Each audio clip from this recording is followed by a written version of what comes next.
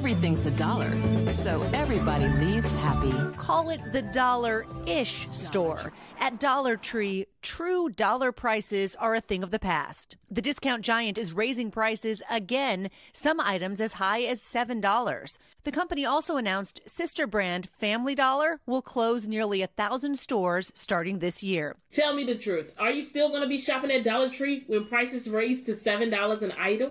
Shoppers taking to social media to complain about higher prices. Yo, at this point, I am just so sick of everything. Okay, change the name. Wealthy Tree. Fortune Tree. In a call with investors last week, the company said to expect a $5 bag of dog food next to a $1.25 bag of pet treats, calling it a multi-price assortment.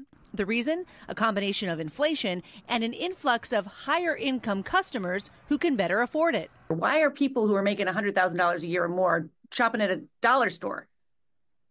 So there's a lot of price pressures that are impacting consumers. They're going out to buy goods and services and looking for places to cut. It's been a few years since things were actually a dollar at the dollar store. After 35 years in 2021, a dollar minimum price became $1.25 at Dollar Tree. Now, over 300 new items will range from $1.50 to $7.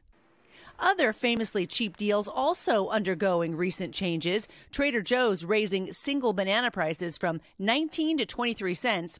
And what about that $1.50 Costco hot dog and soda combo?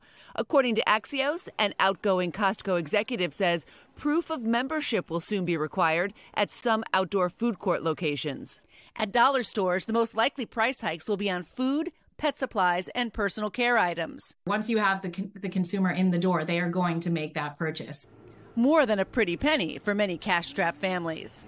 All right, so when it comes to deciding between a trip to the grocery store or to the dollar store, think about what you're planning to buy. Canned goods, for example, might be cheaper on sale at a regular grocery store, but for household items like maybe baby wipes or diapers, a dollar store may be the better bet. And, you know, the big box stores, a lot of them are really doubling down on their store brands because they know there's all these demographics who want cheap, and so they want to make sure that they have a lot of price points. I love the store brand. I do find it interesting that you put out in your story there that the largest growing demographic are folks who actually make a fair amount of money. Make $125,000 or more a year. And so that's why they're having this multi-price assortment, because they've got a customer who can afford higher price things.